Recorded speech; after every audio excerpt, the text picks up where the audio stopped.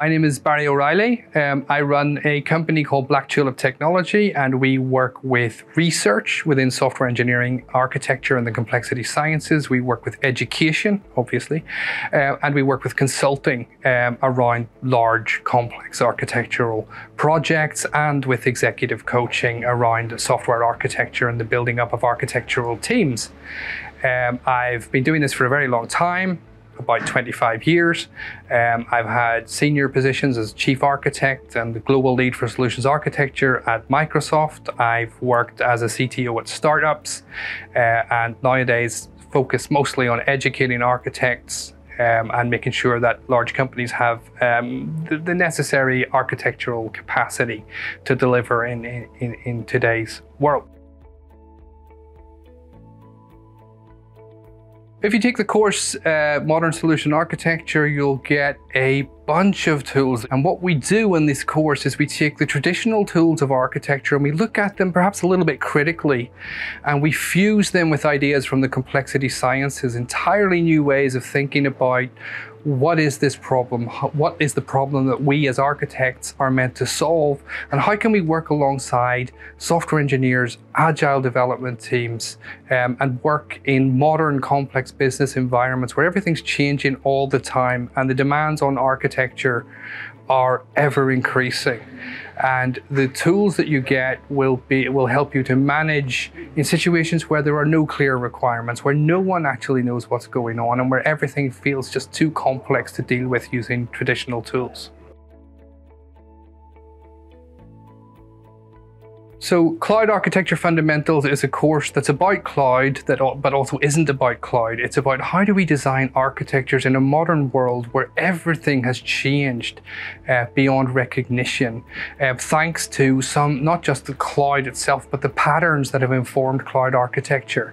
And in this course, you'll learn what are the basic patterns of a distributed system. What is a distributed system? Why are these things more difficult than what we've traditionally worked with within software architecture? What's the difference between a distributed system and a web application or a desktop application? And we'll look at the major changes that cloud has brought to architectural thinking, that whether or not you work with cloud today will eventually end up in your data center. And how will you build applications in 2025, in 2030? It will look like this. And it's a strong focus on distributed systems engineering. And this is one of our more technical courses, so this goes pretty deep. The course Advanced Software Architecture turns all the knobs up to 11 and pushes the idea of complexity science into architecture in a way that delivers a completely unique set of tools for navigating complex environments, for understanding things that maybe aren't even clear, that maybe aren't even understood by the business themselves. It gives us a set of tools that are based on a scientific research project that show us how do we build something when we don't know what that something is. And this gives people an entirely new tool set that is unique. So these courses are all directed to a large group of people. So you might be a senior architect, an enterprise architect, and you feel that over the years what you've been doing in enterprise architecture has removed you a little bit from the technology. You might feel that even the need for enterprise architecture is currently being questioned. We've also had project managers who want to know, how do I interact with the architecture function in a project? How do I know when architecture is delivering? How do I do this as a project manager? We've had agile coaches who've had the same questions. How do I interact with architecture? But mostly senior software engineers and architects are looking for the next step.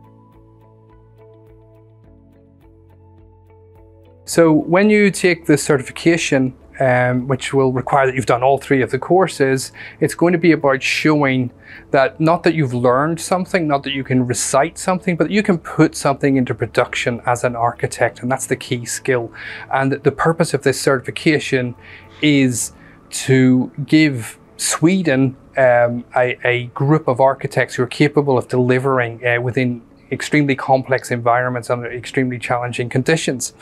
The certification is divided up into 3 meetings. The first meeting will introduce what it is that's expected of you, and what you will produce is something called a life stream, which is your journey through a project as you try to apply the ideas that you've learned on the courses, as you try to read material and absorb new architectural tools, and show us that you can absorb and critique and improve an architectural tool for a specific real-world context, and how you use that tool to get to a set of solid architectural decisions, and then be able to put that into production with confidence as an architect.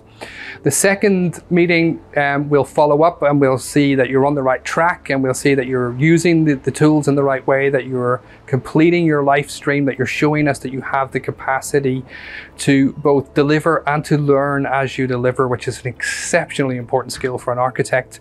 And the final meeting in the certification, you'll present the architecture that you've built, you present the journey that you've been on, and you'll show us how not only have you delivered as an architect, but also how you learn on that journey, how you absorb that learning, and how you use that to prepare yourself for your next engagement, for your next architecture.